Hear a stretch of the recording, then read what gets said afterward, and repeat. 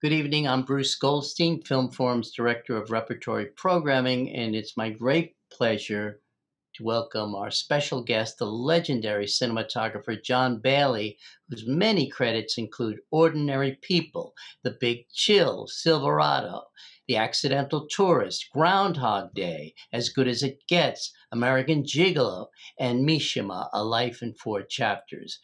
John has also directed such films as China Moon, starring Ed Harris, David Hare's Via Dolorosa, Lily Tomlin's The Search for Signs of Intelligent Life in the Universe, and the IMAX concert film In Sync Bigger Than Live. If I were to rattle off all his credits, we'd be here all night. John was on the board of governors of the Academy of Motion Picture Arts and Sciences for 15 years, and beginning in 2017, served 2 terms as the Academy president. John also has a great interest in film preservation and also served as the vice president and chair of the Academy's Preservation and History Committee. In February 2015, he was honored by the American Society of Cinematographers with its Lifetime Achievement Award. Prior to becoming a director of photography himself, John worked as a crew member with such greats as Nestor Almendros and Vilmos Zsigmond, and on such classic films as Robert Altman's Three Women, Terrence Malick's Days of Heaven, and tonight's film, Monte Hellman's Two-Lane Blacktop. Please welcome from his home in Los Angeles, my friend, John Bailey. Thank you, Bruce. It's great to be with you all for these screenings of Two-Lane Blacktop, even though it's virtual. I wish Carol and I could be in New York with you. We have an apartment since 1983 on the Upper West Side near Lincoln Center, but we hope to be back soon. The April 1971 cover of Esquire magazine featured a full-figure, low-angle promo photo of 17-year-old actress Laurie Bird, her left hand jutting out in classic hitchhiker pose.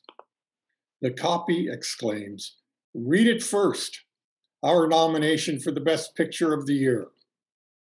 The film so vaunted was Two-Lane Blacktop. Esquire also published the full screenplay by Rudy Wurlitzer and Will Corey. Released barely 3 months later, to mostly ungenerous, even disdainful reviews, Two-Lane quickly disappeared. Director Monte Hellman, the cast and crew were shocked, as was I, the film's 29-year-old first assistant cameraman. This movie was my first major studio credit, and I felt very excited driving past the title emblazoned on a Hollywood Boulevard first-run movie house's marquee. The film's cinematographer was Gregory Sandor, who had photographed Monte's 2 previous films of 1966, westerns titled Shooting and Ride in the Whirlwind, both starring Monte's friend Jack Nicholson. I had become Greg Sandor's go-to camera assistant after we did a series of ultra-low-budget black and white films shot in Armenian in the San Fernando Valley on 35mm short-ins. I had been in the union barely a year and was a low man in seniority experience roster. Sandor, a Hungarian-Cuban outsider, was not even in the main Hollywood union, so he never got a screen credit as Two-Lane's director of photography. That went instead to a standby union man whose sole contribution was to drop an Aeroflex 2C camera when asked to shoot a handheld panning shot of the Primer Gray 55 Chevy as it roared across the Mojave Desert. Two-Lane Blacktop was no A-list film. The script had been passed on by numerous studios, but finally greenlit by Universal Studio executive Ned Tannen, who recently had initiated a series of films to be budgeted for under $1 million. The union allocated special crew staffing and lower pay for these low-budget films. Our first night shooting on the Sunset Strip was less than half a mile from union offices. Sandor and I were expecting to be called out by the gnarly union business agent, Herb Aller, when he appeared on set. Taking me aside, he said, "Bailey, I want you to keep your eyes on this guy, Sandor.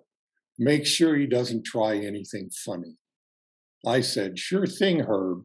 You can count on me."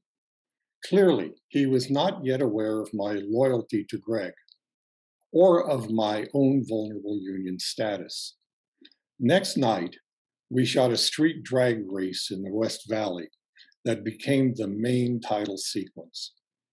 Greg and I didn't breathe easily until 2 days later, when we were out of LA, off on a cross-country cinematic odyssey that ended several months later on an abandoned airport runway outside Memphis. The story of how this once reviled, nearly forgotten film was rediscovered, becoming a time capsule classic of 1970s new American cinema, is told in Sylvia Townsend's book, Bumpy Road, The Making, Flop, and Revival of Two-Lane Blacktop. The Criterion Collection has issued a Blu-ray of the film with lots of extras, including outtakes and interviews with the filmmakers. But perhaps the easiest entry point into this admittedly enigmatic, laconic film comes from an unlikely source, one that best defines Monte Hellman's cinematic style. In the early 1950s, Monte had founded a small theater company in Los Angeles. Here, in 1957, he directed, in an unlikely Western setting, the very first LA production of Samuel Beckett's play, Waiting for Godot. In a 1969 Vogue magazine interview, Beckett said of his own work, "Every word is like an unnecessary stain on silence and nothingness." In the film Monte made after Two-Lane, Cockfighter, lead actor Warren Oates says not a word in most of the film. The anonymous back roads and blue highways in Two-Lane Blacktop are images that echo the sere, barren landscape of Beckett's great play. Monte's last film, appropriately, is titled Road to Nowhere. Two-Lane is photographed in a format called Techniscope, developed by Technicolor Lab Rome. It was used for its very deep focus quality in Sergio Leone's spaghetti westerns. The release aspect ratio of 2:4:1 is the same as CinemaScope, but much cheaper, making it very tempting to Monte and Greg. Instead of the regular 4-perforation film frame, this cut rate process employed cameras altered to produce a 2-perf pull-down, exposing 45 feet a minute rather than 90 feet. Expensive Kodak raw stock use would be cut in half, though this did not apply to Monte, who shot film as though he were a Kodak stockholder. The dailies had to be printed on a slow-speed optical printer, blowing up the 2-perf frame to the anamorphic 4-perf one for theater projection. Because of this intermediate step, our dailies often arrived on location after we'd shot the scenes, making an uneasy studio even more so. The upside, however, to using Techniscope was the use of much wider focal length lenses than ones used in CinemaScope or Panavision.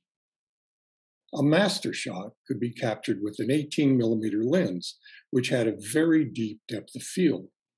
In conjunction with the wide aspect ratio, it was easier to stage action, requiring fewer editorial cuts, a technique that Monte and Greg used in much of the film. This is ironic, since Monte began his film career as an editor, and between his own movies, often worked as an editorial film doctor.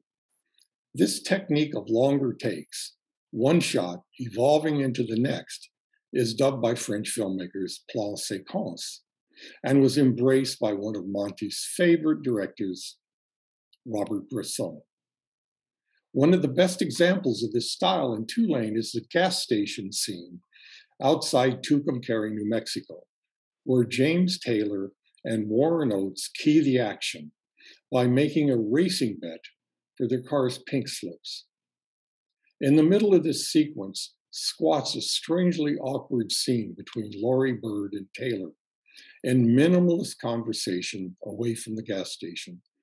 Beckett's ghostly non-voice hovers over this scene. I have a few thoughts about the gentle artist who photographed this film. Gregory Sandor was my mentor.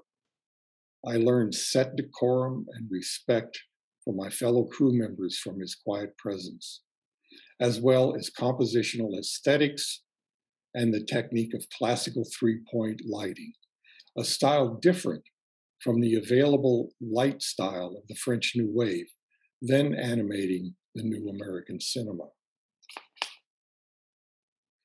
And here's a final image. No matter what roadhouse or motel coffee shop evening meal was at hand, Greg had a dining ritual. After his meatloaf, chicken fried steak, or plate of the day, Greg would order one scoop of vanilla ice cream to accompany his single post-prandial cigarette, a rice paper wrapped oval Mexican brand called Delicados. With the sweet smoke hovering over our table, Greg reflected on that day's work, quietly pointing me toward the starting line of my own 50-year course as a feature film cinematographer. Thank you very much for letting me be with you. Hope to be back to New York soon.